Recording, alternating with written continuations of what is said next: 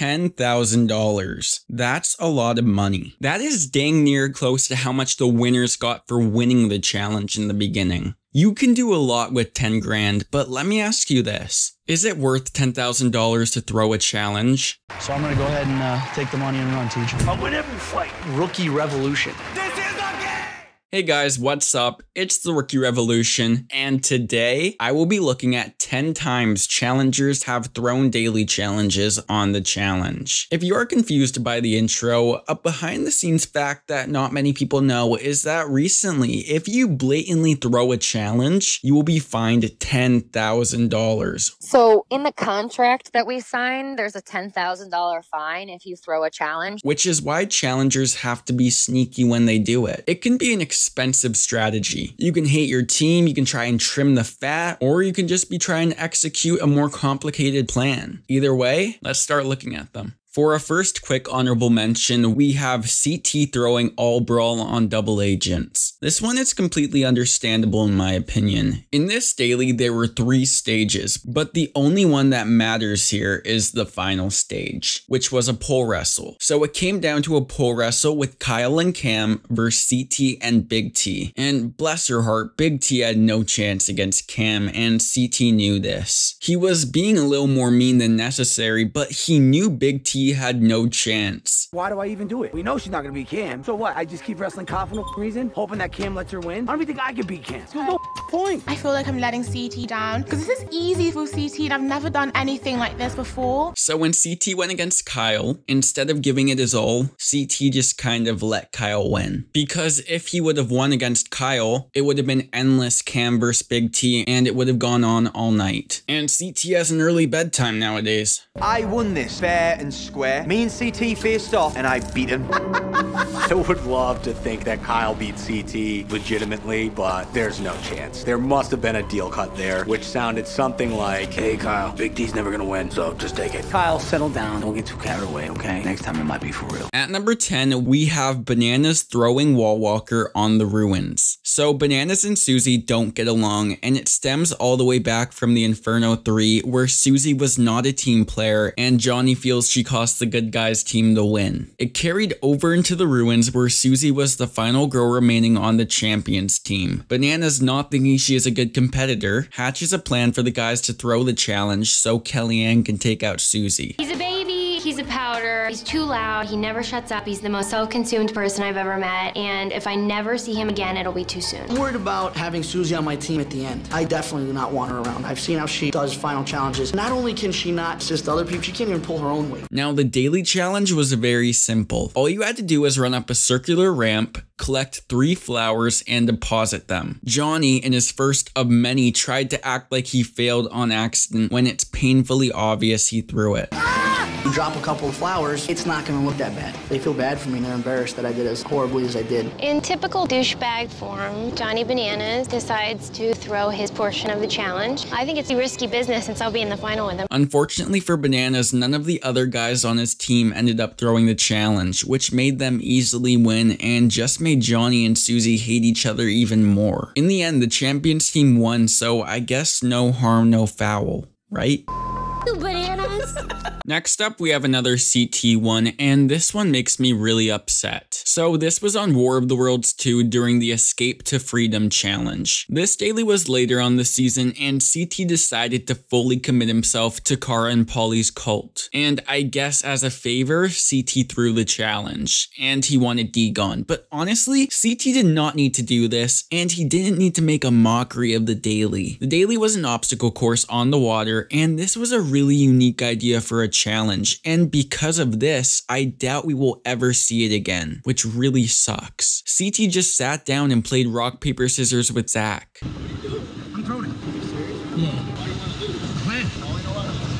Wait, what the hell? What's going on? You guys really want to do this as a team? how y'all really want to play. I really wish Zach just threw him off. I really hate watching this one, and I remember the first time I watched thinking that if young CT saw this, he would be disappointed. Brits just threw it, so just so you know, they just said, I don't give a f, it's a girl's day. That's what happened right now. That was so stupid. CT, to be such a legend of the game and to be one of the best veterans to ever play the game, he's just completely disrespecting the integrity of the challenge. At this point, I know that there is some kind of deal that was made, and CT has now joined Paulie's alliance. If this is a decision that CT had to make for himself, then so be it. I just kind of lost a lot of respect for him. I'm not proud of what I did today, but it's what I had to do to secure my position in this game. Next up, we have two clingy from Bloodlines, and it's another Bananas one, which, yes, we will be seeing a lot more of. This plan even includes Kellyanne again. In this daily, your team had to traverse a cargo net over water the fastest, so it was very easy. It was also a challenge in honor of DM, which should have motivated everyone to give it their all like DM always did. But Bananas made a plan for him and Anthony, Kellyanne's cousin, to throw the challenge so that Kellyanne would be safe. Now, the challenge ended up being too easy and no one was buying anything, but Bananas and Anthony still gave it their best efforts, which is ironic. But even with Bananas and Anthony falling and Bananas pulling Rihanna off, they still won, which is actually very funny. Another thing I find funny is that Bananas voted in Anthony after this plan didn't work. Anthony was literally a puppet. Bananas is trying to help me by bringing me over the net, and he's doing a really good job of helping me, I think. I want to try and play puppet master up here. So my plan for Rihanna is to basically help her lose. I get up on the edge and I try and make it look as convincing as possible that I've fallen. Come on. Are you serious? Bananas, come on, man. Apparently no one's buying it. Blue team is so pathetic that even when we try to lose, we still win. Next up, we have Wrecking Ball from X's 2, and this time we have someone new who threw it. Oh no, wait, it's Johnny again. The way this daily worked was you just stood on a platform and threw balls to try to knock your opponents off. The reason Bananas threw this one and put up his worst acting performance yet was very snaky and not talked about very much. This was the daily right after Bananas and Nani came back into the game, and they wanted revenge on Wes and Teresa. So what Bananas and Nani were thinking was that if Leroy and Naya went in against them, they would for sure take out Wes and Teresa. But Bananas didn't want the blood on his hands to put in his best friend, so he cut a deal with Jordan and Sarah for them to throw in Leroy so he didn't have to. Obviously, we want to take out Wes and Teresa, but in my heart of hearts, there's no way I'm sending Leroy and Naya in. So I just decided to put the tough decision in someone else's hands. Johnny Bananas just accidentally falls backwards into the water. That's a team that was trying to help us. I don't want the blood on my hands at this point, so I just decided to bow out gracefully. Leroy, of course, had no idea and didn't even try in this challenge. Now that Wes and Teresa are in last place, I'm super comfortable because of the fact that I got two guys up here that I'm assuming that we're on the same page to throw the rookies in. This is definitely one of the more dirty moves Bananas has pulled, in my opinion. No, Leroy's your boy. You gotta do what you gotta do. That's our only shot at getting rid of them. For being Leroy's boy, Bananas is not doing much to protect him. Next up, we have Balcony Swing on the Inferno 1, and on this daily, you had to rappel down a building collecting flags. Veronica and Katie hated each other, and Veronica did not want Katie on her team. So Veronica convinced the rest of the Road Rules team to throw the mission so Veronica could get the life shield and send Katie down. Now, the way they went about this was cruel. It's easy to understand Veronica being mean, but Abram completely embarrassed Katie by joking around when throwing, and when the elimination came around, Abram wore the opposite team colors. That's just mean, and I feel like it goes against Abram's competition beliefs. Anyways, the funny thing is that Katie won the elimination to complete silence, and it was magnificent. We've chosen to send in our weakest player. Who's that? It's going to be Katie. Haha, in your face. Look what I did. I'm still here and you lost $10,000, you dumb.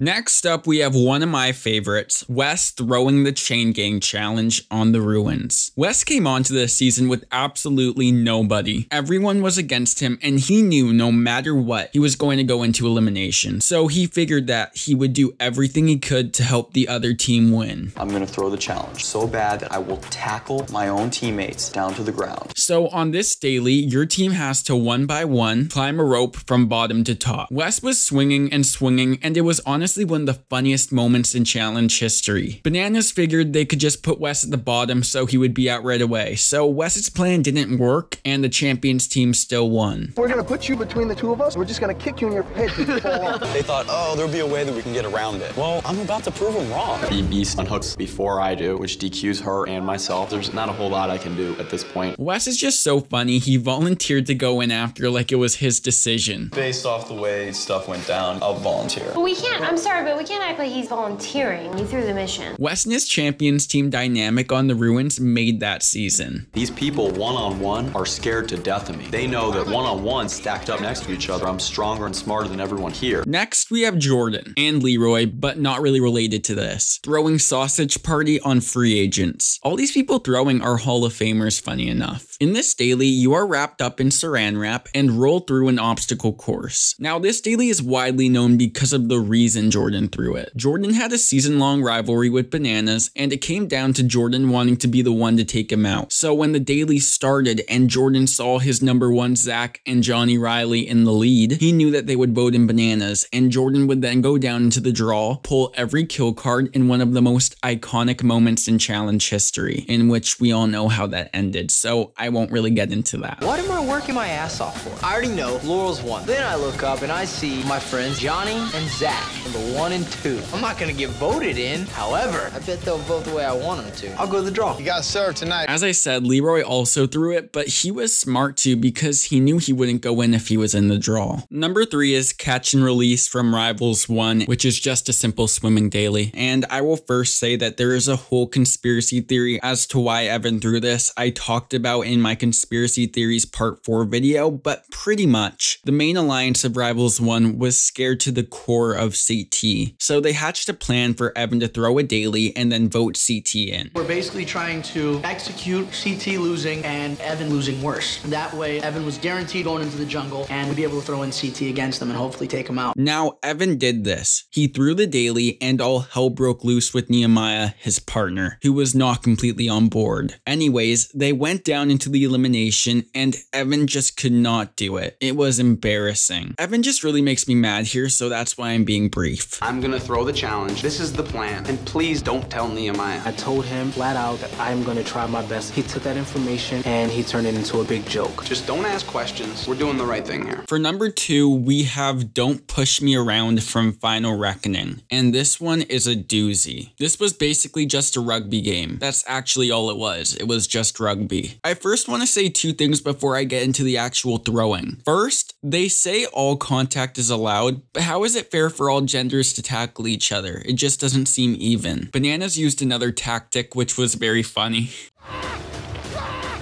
Also, speaking of Bananas, can we please acknowledge his speed? He does not get enough credit for being just one of the fastest people to ever be on the show. Okay, on to the throwing. So Messy Shady Shane was on a team with 2 people he were against in Bananas and Tony and Devon and Jose. So instead of playing, Shane basically just sat out. He not only sat out, but he actually assisted the other team by opening doors and giving directions. I kind of have some bad news for you. Our team cannot win. We're on a team of 2 teams who want us to go in. You can't think with your ball sack all the time. Think with your brain, man. I'm on a team of people I dislike, so I'm gonna do nothing to help these a-holes win. I look over to Shane. Shane is holding the door open. This caused a huge fight between him and Jose, and it was just hilarious. No one else sees it, but this looks like Shane's throwing the game. I was confused about the rules. But you're on our team, though. I'm not on your team. This is not a real team. So you de-sabotaged us. Jose, I didn't sabotage us. I sabotaged you. I also want to mention this is a prime example of throwing for strategy. Shane actually made a smart move here because if his team won, he would pretty much be screwed. So I actually like that he didn't throw this for a stupid reason like many others. Shane threw this challenge and helped us win. Everyone on his team didn't like him. The chances of him potentially going in had Bananas and Tony gotten the vote were extremely high. So personally, I think it was a smart move. I was confused about the rules. Oh, shut the f up, Shane. Shut up. Lastly, at number 1, we have Relic Runner from War of the Worlds 2. And I think we all know about this one. Basically, in the beginning of War of the Worlds 2, Team USA was completely split down the middle, with Kara and Polly leading one side, and Bananas Bananas and Laurel leading the other. Everything imploded though once Laurel pulled the trigger on Wes, basically ending any amount of team unity they had. So the next daily, Bananas and Laurel hatched a game plan to secure the numbers on their team to basically make it so they were set to the end. And this involved throwing the daily. I have a little secret. Bananas is gonna throw today's challenge so he can regain control of this game. This will help the numbers get back on his side. Therefore, he can get the votes and he can send certain people home on our team. So anything that you see looks suspicious probably is. The way the daily worked is you had to go down a hill, get a large relic, while the other team shoots you with water and balls and whatnot. It was a mess. Shut the up, Jordan. But it was a fun challenge. Bananas and Laurel did everything they could to throw this. Now, they put on a show, and let me tell you, it was entertaining. Fights were happening everywhere, and it was a mess. I find myself behind Laurel, and then I notice she's going really slow. So I try to make my way around her, and she stays in front of me. Johnny and I have a conversation. There are still some players that we're working with Wes that are on our team that it would be better if they were not on our team. If we lose today, it's not the end of the world. Are you gonna throw the challenge? That's not how I play, man. I play fair. It seems really freaking sketchy that some of the best players on our team aren't getting up the hill. Johnny's slipping and sliding like he's never done a challenge before. Ashley is accusing Bananas of pushing her and doing it on purpose, and in my mind, I'm like, he definitely did. Bananas is an amazing actor. The plan almost ended in success, but Laurel ended up going home in an epic elimination with Bananas following right after. Thank you all so much for watching. Please like, comment, and subscribe. Social media's links are in the description. And as always, take care.